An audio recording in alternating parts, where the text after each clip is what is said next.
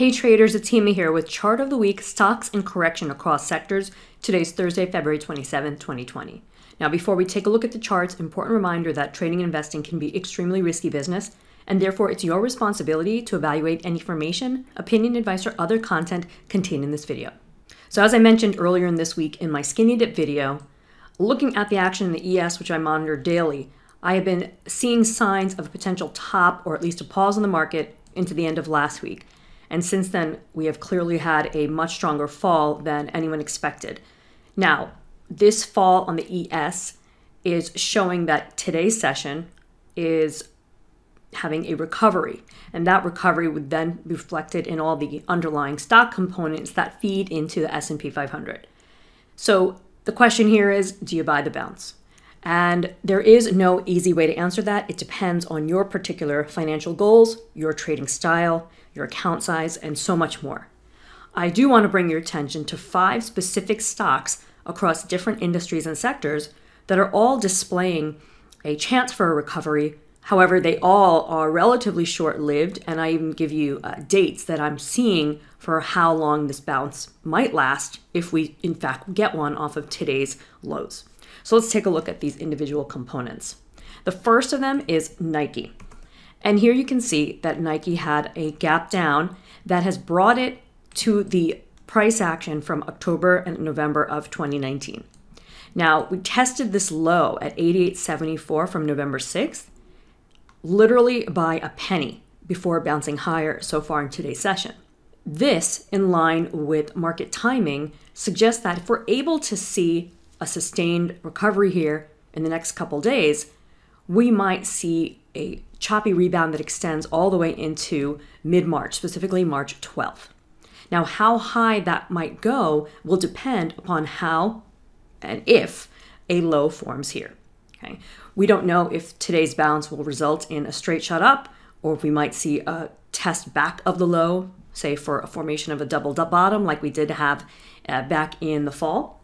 So very important to monitor, and at the minimum, for this to have any sort of legs, I'd want to see it get above yesterday's high, 94.65. All right, next on the list is Starbucks. And here we have a similar situation. We had a gap down, very weak series of sessions here, bouncing off today's lows.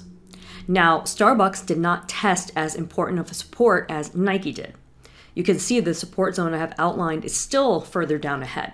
So it's not as ideal in terms of its potential bounce upside. And again, I'm just talking about bounces, not necessarily time to reaccumulate for the long run. It's still too early to tell. But again, based on the market timing here for Starbucks, it looks like we need into mid-March to know if this is going to be a situation where the latest weakness was the beginning of a topping situation in the market or a downtrend, or if it was just kind of a flushing out and we are going to see the next leg higher in the bull market. All right. The next ticker is JPM. You can see that we had a fall that is also hovering near a key support, but not quite down there yet. And if we get above yesterday's high with the current rebound, then there would be more legs to this move. Fourth up is Southwest. The gap down in Southwest was a little smaller, but Southwest also has less of a distinct uptrend in its big picture. It had recently been in an uptrend within the context of this entire range. Now, on Southwest, today's low came just 12 cents above a very key support level on this market on the daily time frame. So just like the other stocks I've been looking at, if it can get above yesterday's high, we might see choppy recovery into mid-March. And then last but not least is ticker GE. So now on GE, you can see that there's a area of support way down below the current price. So still potential to get down there. If we do see sustained recovery off of today's low, then we're looking at needing to get above yesterday's high to talk about something more substantial. Otherwise, again, we have this room for recovery into early to mid next month. So this is what I'm seeing on a handful of stocks, and it's likely happening on more. So I advise you to look at your price, time, and momentum to see what is coming together to help you for your portfolio, your trading style, determine whether any bounce is worth buying anytime soon, or if it's just more of a rebound or relief recovery, and then we're going to be ahead of more downside. And of course, I'll be detailing what I'm seeing in the broad market in the Skinny and the Mini every day. Catch you soon. You can sign up at himaready.com/gift to get my hot, timely, actionable updates as soon as I publish right to your inbox.